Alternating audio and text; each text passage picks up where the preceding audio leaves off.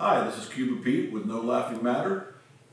As you can see, I have no guest, and that's because this isn't a show. We're bringing back, as we open the vault and dive into our archives, some of the spectacular shows that we've had. Interviews with fascinating individuals, with wonderful stories, and even more incredible messages. Enjoy them again.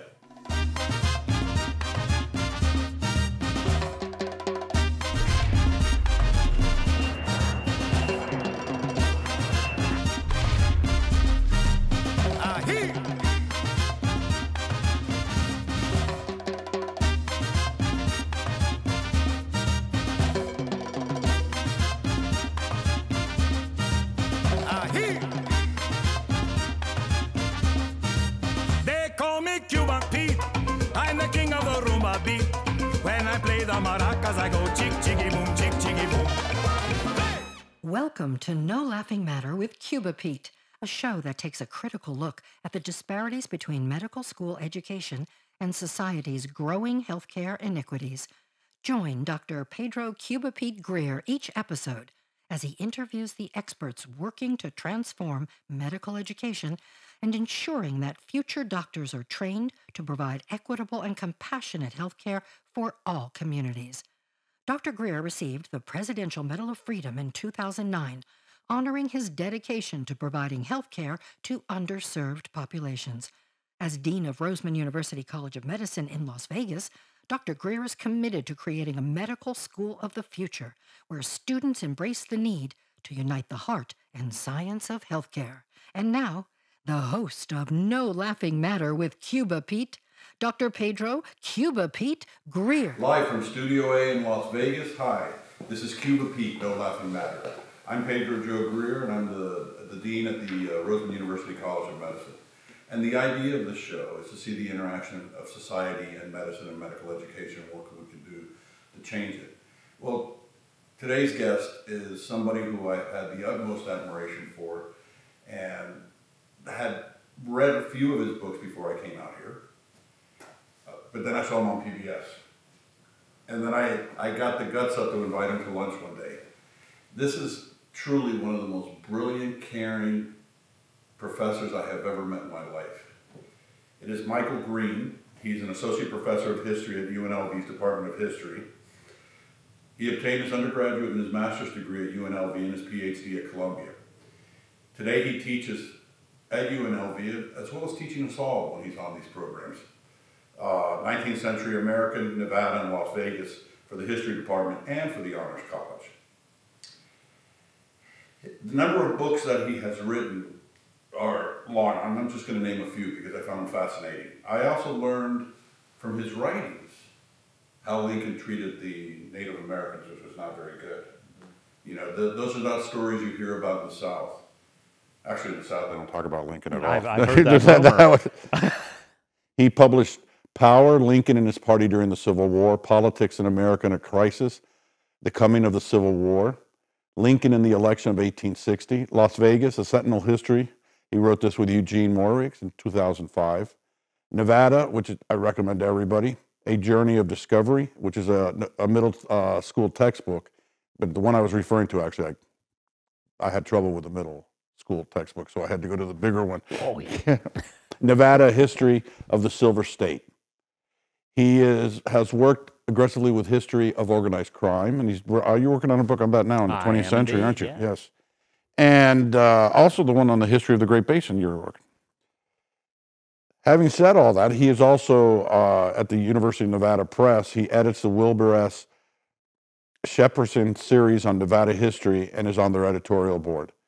But the coolest board he's on is on the Mod Museum. That is the coolest, no question. And he's also the director for Preserve Nevada and the executive director of the Pacific Coast branch of the American Historical Association. I'd like to welcome you all to meet Dr. Professor Michael Green, who has taught me more about this state and actually so many things in the world just listening to him. And I'd like to start off, first of all, how did you get to Las Vegas? Well, first I want to thank you. You were very kind, too kind, and I've learned a lot from you. I want to be sure I mention that. I like to say that my family was run out of Los Angeles on a rail, but it's a little more complicated. I was 2 years old when my family moved here. And my grandparents had retired here, and my mother didn't like the big city. Las Vegas then had a population of about 100,000. And she wanted to be closer to mom and dad, so she said to my dad, "You're going to get a job as a casino dealer." He was working at IBM, coming home each night with work and a headache. And he got a job as a casino dealer, and he came home each night with a headache, but he didn't bring work with him. And for those who've seen the movie Casino, the guy Robert De Niro played fired him from his dealing job. And my dad was not involved in the bombing. At all. Just want to get that across. We just want that innocence out there. I got to get that out there. Okay. Sounds, that's amazing. But I think from a medical education perspective, when we take care of individuals as well as populations, history becomes so important. And the history of Las Vegas, since we're going to be in the communities, is vitally important. I'm surprised sometimes when I'm talking to my peers, because one of the places we're very involved in is the West Side, and have no idea of the history of the West Side, why it's called the West Side, and the fact that they had riots there. I think it was 1970 or 69. Around then. Around then. And all the things that had happened here, including the history of the Moulin Rouge, which lasted a incredible 6 months or something of that nature. But pretty much. How important do you think it is to take care of a society that you don't understand their history? Well, I don't think you can. And let's consider West Las Vegas. Here is an area where African Americans were forced, starting in the 30s and into the 40s. It was happening before, but especially then. No running water, no paved roads, no phone service for a long time. And it took a while to develop a large enough population to have a leadership class. You had the workers, and they were working hard, but you need people who have the political background, the educational background, to be able to go in and negotiate and organize. And you see that in the 50s and 60s, as you do nationally. So our civil rights movement here is kind of a microcosm of what goes on nationally. But think about the history of things like the Tuskegee syphilis experiment and that sort of thing.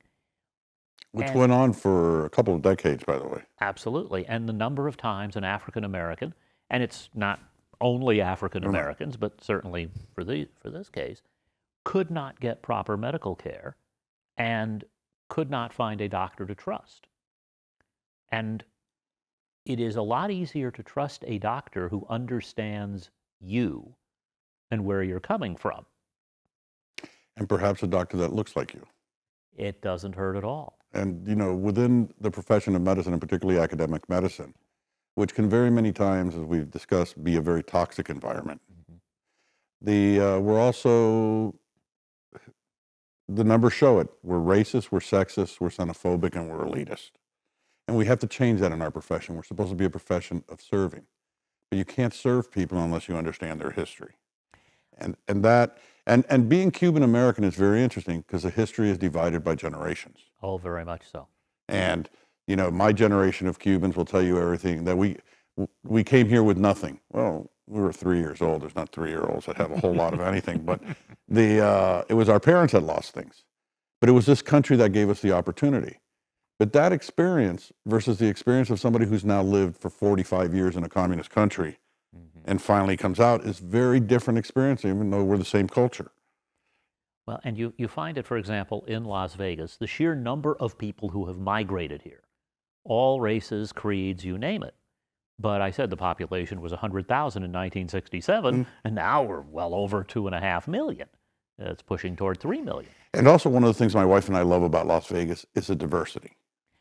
And this is something that, growing up, I was not conscious of how lacking in diversity Las Vegas was until I go to grad school in New York City, an incredibly diverse city. But around that time, you have the growth going on here that attracts a diverse community. And I have some friends who work in the area of food history. Oh, really? And I have a colleague at UNLV who did a history of Thai restaurants explaining the development of Thai culture, mainly in California in this case. And as I hear it, the best Thai restaurant in North America happens to be in Las Vegas. That's the rumor. And guess what food my wife and I are getting tonight? But the thing is, I look back and we had a few Chinese restaurants when I was a kid. We did not have the diversity of food. And that is a good way to judge or measure a community's diversity, frankly. 100%. Yeah. Not to mention it's a good way to do research. Yeah. Oh, yeah. and the other thing here, I see this not only as a diverse place, but even at different socioeconomic levels, you have a lot of diversity in there. Where I come from the South, where you don't see that diversity in different communities. No, and I tell this a story, and it's sometimes easiest to go with the anecdote. I grew up in the area now called East Las Vegas, which we called Las Vegas. There was West Las Vegas, there was Las Vegas, okay. And today we kind of have to distinguish. And in the 25 years we lived there, it became predominantly Hispanic. Right. Fine. Except the time came where I wanted to move. My mother had died, and my father and I were living together. And I wanted to move to have a bigger house. That was the reason. And we moved to another part of town. And there are 10 houses on the block.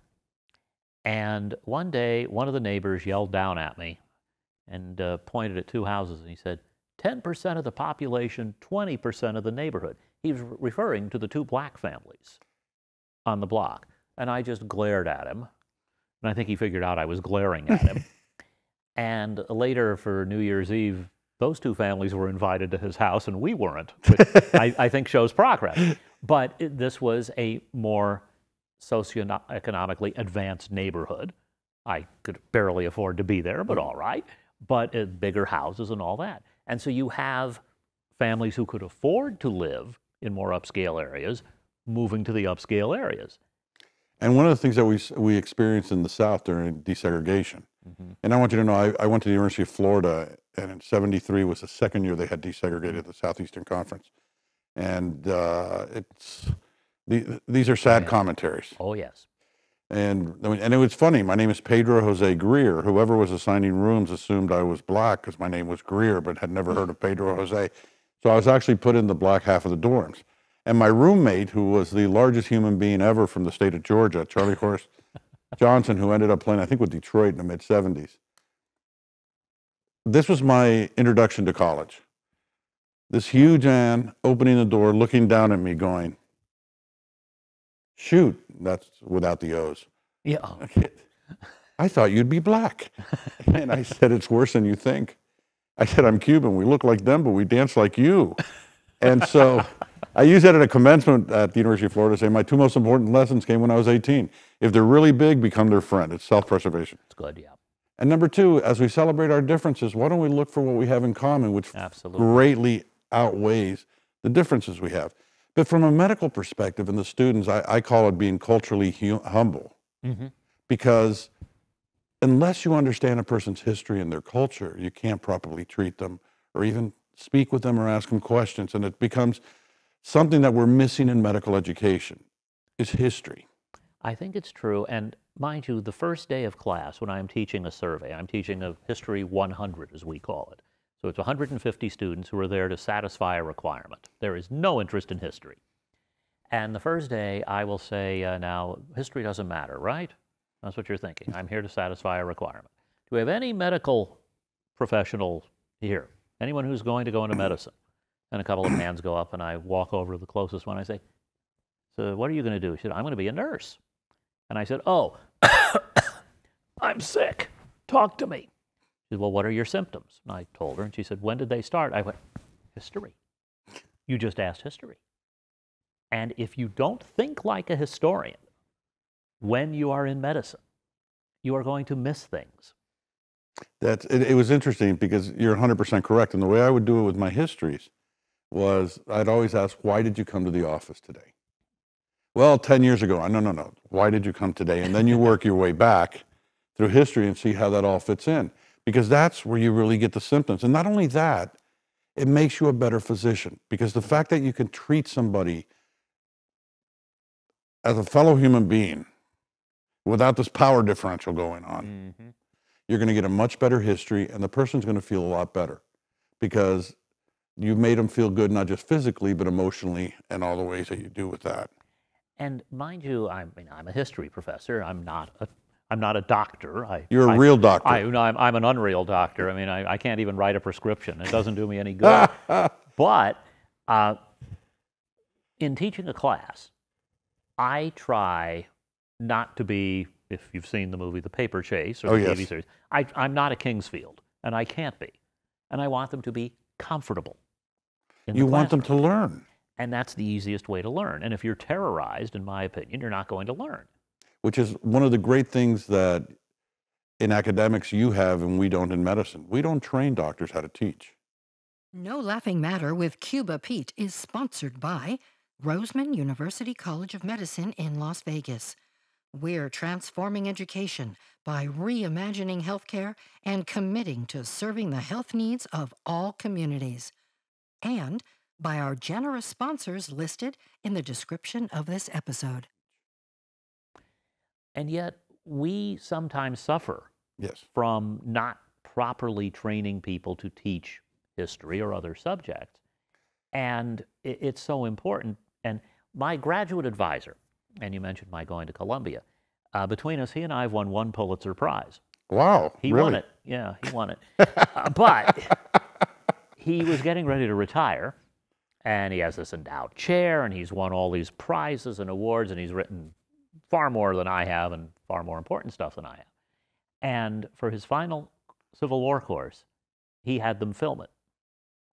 And he said, I have reached more people in teaching than I have with what I've written. And I know that. And I'd kind of like this to survive me. And he's still with us, but you can go on YouTube and you look up Eric Foner, Civil War, and they called them, I think it was like massive open online courses, they called them MOOCs, which always sounded like something Lenny Briscoe would say on Law and Order. We're going to arrest the MOOC. You know? But you can go to that, and he's lecturing on the Civil War. Well, yeah, our teaching is incredibly important, and we don't always emphasize it enough. And with medicine, it's often referred to as bedside manner. Which is very interesting because in medical school now, and almost I think 100% of the American medical schools, we have a course we teach called motivational interviewing. And basically it's how do you talk to somebody? Yeah. So one of my concerns with what we're bringing into the medical profession, it's all quantitative. We're not bringing in any of the qualitative aspects that are becoming so important that we need. And that's why we lack those virtues of humility, empathy, and compassion. The other reason I think is because undergraduate education nowadays, you can be a pure science major, not take a liberal arts. But liberal arts is what teaches you to be a critical thinker and a creative thinker, which is so essential right now in healthcare because it's moving so quickly and changing. And you have to have that nimble mind to be able to do that. I would rather have a liberal arts major than a chemistry or biology major coming into med school. Believe me, we're going to teach you science. And the question now with all the technology we have, how much basic science do we need to teach? And I will echo that. I went to Rancho High School here, and Rancho was at the edge of Las Vegas and North Las Vegas, and we were considered the poor kids' school back then.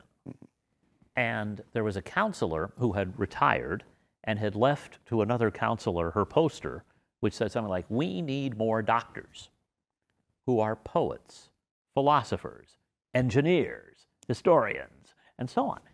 And I did not get as diverse an education as I wish I had. I wish I had taken more literature, more science. I took what I needed to take and a couple of extras here and there. But the well-rounded education is going to do more for you in whatever you choose to do. 100%. When both of my kids, my wife is a museumologist. She has her master's degree in museum management. And with art history, both of my kids were philosophy majors. I remember sitting at dinner with them when they were both in college going, these are the most fascinating dinner conversations. You'll never be employed. But your conversation is great. My daughter ended up going to an Ivy League law school and now has her own, it's called the Community Justice Project, of which I'm very proud of her. And I'll say this, it was her group that went to Geneva and testified in front of the United Nations, and they got the state of Florida declared a human rights abusing state for some of the laws, the anti-rioting law and things of that nature. And so I'm real proud of her. My son, on the other hand, is a comedian in California. And philosophy prepares you. He did. It did. He was a double major, philosophy and religious studies. Well, when I was 17, I went to work at a newspaper here. And this may be the reason I'm on the Mob Museum board and got into history. The newspaper was the one here that actually covered the mob. The stories you see now about organized crime in Las Vegas were in that paper. And our publisher was indicted for helping the mob skim money while he was publishing the stories that brought down the mob, which tells you something about journalism, though I'm not sure what it is. And the paper went bankrupt, and I was a history major and decided to stay with that. But I'd entered college as a communications major because I was going to be a journalist, yet here I was working at it. And I thought, well, that doesn't make much sense. I can do something else. And I'm asking people for advice on what to major in. I wanted to major in history. And my high school government teacher, who also taught history and was the reason I got to work at the newspaper, he said, major in computer science. It's the future. Okay. The publisher of the paper, who I like to call a lovable Tory, he was very conservative politically. He said, why don't you major in philosophy? And I said, why would I major in philosophy? And he said, because college is the last time you get to study something totally useless. Now, that's not true, of course. But it's a valuable commentary. A man who you would think, with his politics, and I'm not criticizing anybody when I say it, would say, you're going to college, you're going to do this and this, and concentrate just on this. And okay, you can come out with a philosophy degree and go on and do other things. As a matter of fact, I think that, especially today, where people change jobs every 10 years, the more liberal base you have in your education, the better prepared you are to go on. Because one of the things is you could teach somebody a business, but you can't teach them how to think. No, and there is an old line that Ben Bradley, who edited the Washington Post, had, where he said he did not want a journalism major unless it was the one who edited the school paper. Because he said that person revealed a depth of commitment. But he said, give me a science major because we need to cover science. We can teach you how to write. I love it. Or a history major who we can use in that way. So I'm fascinated by the Mob Museum. And my wife, by the way, I dragged her there and she wants to go back every weekend. If you have not been to the Mob Museum, it is a truly great museum. It really, really is. In its displays and its flow and everything like that. But in talking about that, my family came out to Las Vegas in 1966. My uncle was the head of security at Momonte and Lucky Luciano's bodyguard. Now, let me tell you how corrupt Cuba was. The mob came in and they cleaned up the casino. That's how corrupt Cuba was. They skimmed off the top. But and it was interesting here for Hispanic Heritage Month.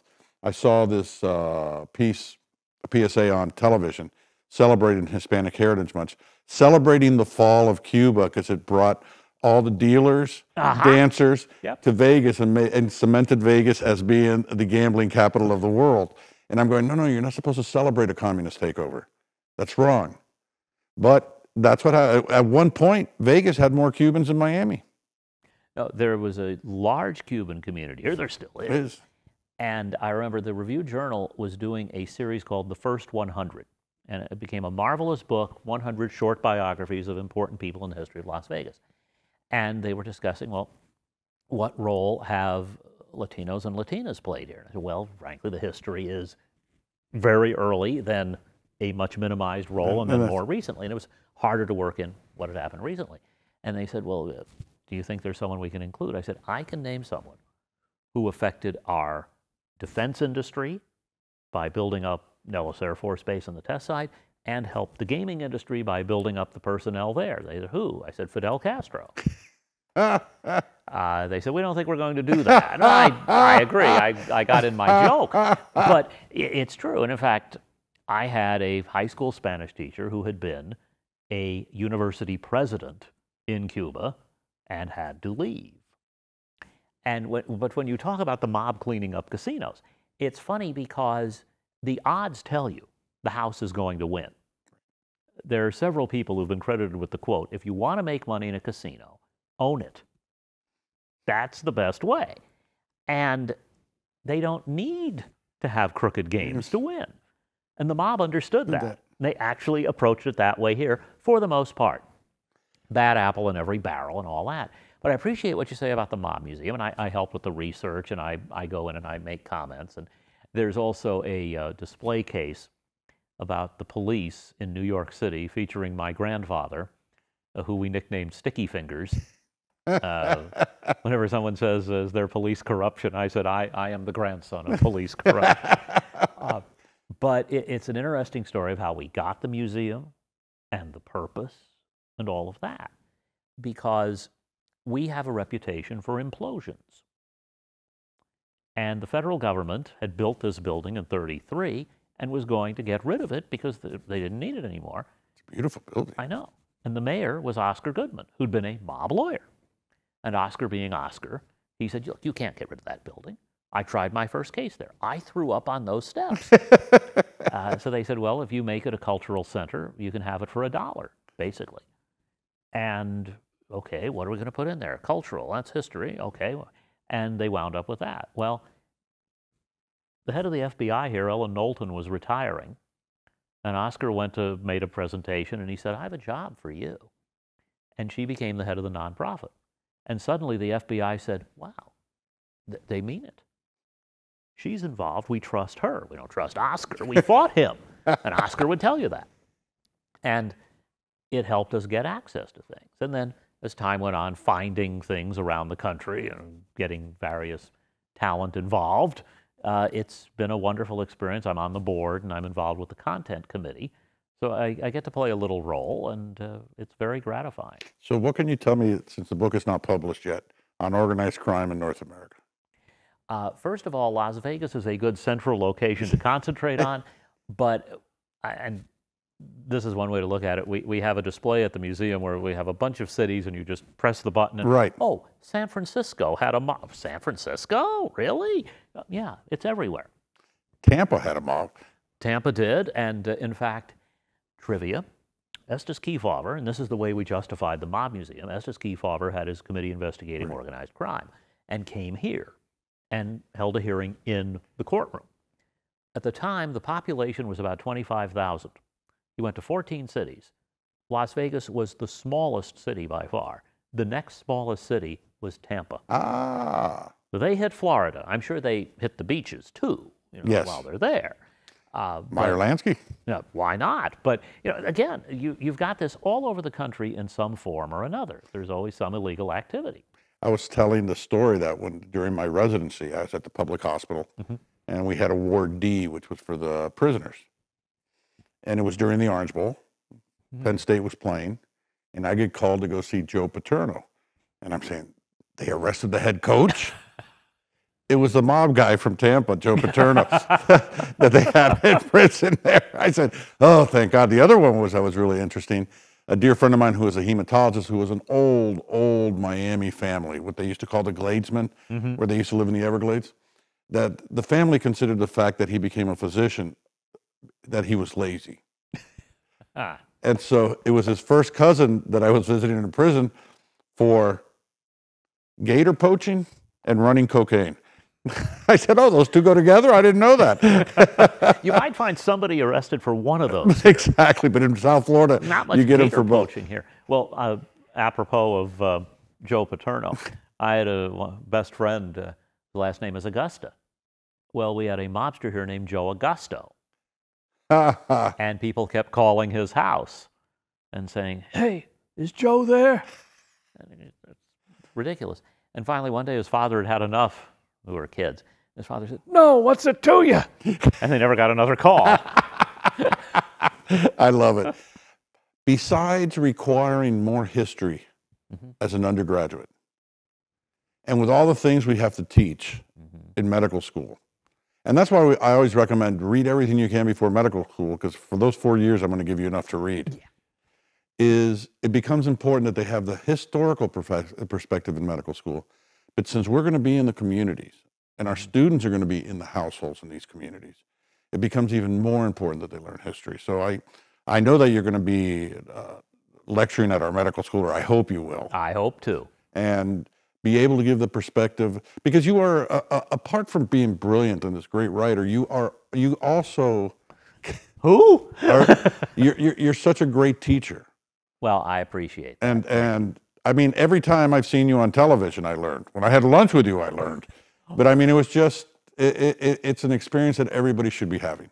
You are such a gift to this community and this country. I appreciate that. And a little story, if I may. Yes. I won a national teaching award in my profession. Very now, cool. I claim nobody else applied that year or whatever, but what inspired it was at the previous institution where I taught, there were faculty outside of the liberal arts who said, why don't we get rid of the humanities requirement? Oh. And I got mad, and we were able to defeat it, but I thought, how do I get this across? And this is something I suggest. I started having students do an autobiography. Mm. And then having read the autobiography, and this is what got me this award, I have no doubt, I would say, oh, you want to be a cardiologist. Why don't you look into the history of cardiology as a research project in this class? So they're getting the history, generally, but they're also learning something that excites them. And one of the problems we run into is that we sometimes think of what excites us instead of what excites them. That's true. That is so true. And it's interesting as you say that, because if you go to UNLV, you'll get the full professor teaching you. Mm-hmm. If you go to one of our legacy schools, you'll get a teacher's assistant. You know, and I mentioned Columbia. They hired a major prize winner and said, by the way, you're teaching undergrads. They pride themselves on that there. And he said, oh, I don't teach undergrads. They said, then we're not hiring you. And he settled down and he said, I'll took teach. it on. Yeah, and I mean, part of this is UNLV is a research one school, and it's a very good school, but undergraduates far outnumber the graduate students, and that's where most of the students are, and you have to meet those students, and we in our department require people to teach surveys. Perfect. And you know, the other thing is, it helps us. It's kind of like if you are, I'll say, a neurologist, yeah, you need to be up on your field, but it helps to have some of the general in there too, because other things of all the other things that could occur. Well, I think we're out of time, and this is Cuban time, so we can go on forever. It doesn't matter. UNLV, all your students, and actually everybody that watches Professor Green on PBS or anything else he's on is going to learn and be richer for it. I thank you, and I know Las Vegas thanks you, and I got to tell you, this country thanks you for what you're doing with history. It's for those, what is the old saying? For those that don't remember history are damned to repeat it. And it becomes important to do that. And also, a person that is as brilliant as he is and as accomplished, to have his personality that comes out and treats everybody with kindness is a lesson we all need to learn. So from Studio A in Las Vegas, let's be kind to one another. Let's make this a better world. Thank you, sir. Thank you. If you enjoyed today's podcast, please subscribe, like, and comment on your favorite podcast platform. If you'd like to support the groundbreaking work that Dr. Greer is doing at the Roseman University College of Medicine, please donate at the link below. Thanks for tuning in to No Laughing Matter with Cuba Pete, as together we work to unite the heart and science of healthcare to serve all in our communities. See you next time.